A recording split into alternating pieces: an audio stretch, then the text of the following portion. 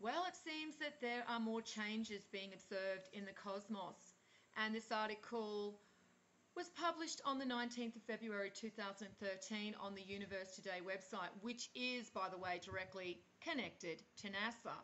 So the article states, bright new supernova shines in southern skies. And basically what has happened is that this guy here, Stu Parker, has discovered a supernova called SN213AA, which he says popped off in the barred spiral galaxy NGC 5643 in the constellation Lupus the Wolf 34 million years ago, but no one knew its light was wiggling its way across the cosmos to Earth until New Zealand amateur astronomer Stu Parker nailed it during one of his regular supernova hunts. Now, firstly, Bob King, you cannot write an article to save your life, mate. You really need to brush up on your journalistic skills, because this is one of the worst written articles I've had the misfortune of reading for a very long time. And so basically what the article is stating is that the only reason that Stu Parker, this dude here, found this supernova is because we suddenly see the light, because it's taken so long to travel across the galaxy that we're only now seeing the light reach us because, you know, light travels, which it doesn't. And I'm not going to go into that debate now, but anybody that wants to know the truth about light really needs to look into the research of Walter Russell. But as I said, I'm not going to actually go down that path with this video. I just wanted to show you that we are now seeing supernova brightening in our cosmos. It's got nothing to do with the light only just reaching us, and this is the reason that we're seeing it. It's because our entire galaxy, our entire system is going through huge changes. And this is even now being seen in other galaxies. It's like everything is brightening.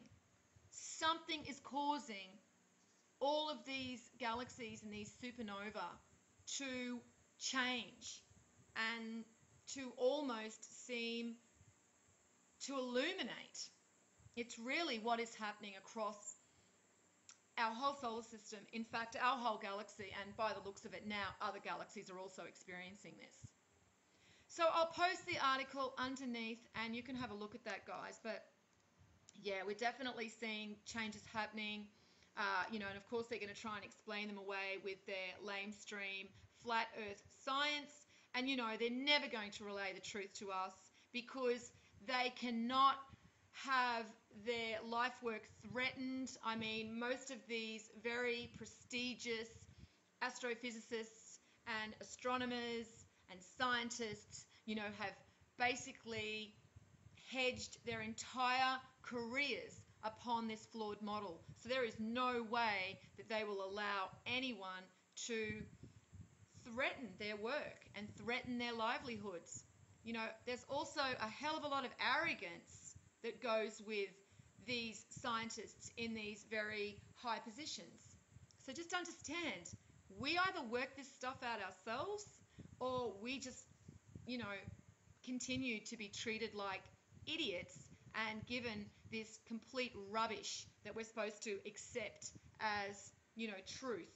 So anyway, I will post the article underneath. As I said, I would definitely recommend looking into the research of Walter Russell and the truth about light, and how light is actually static. It does not move.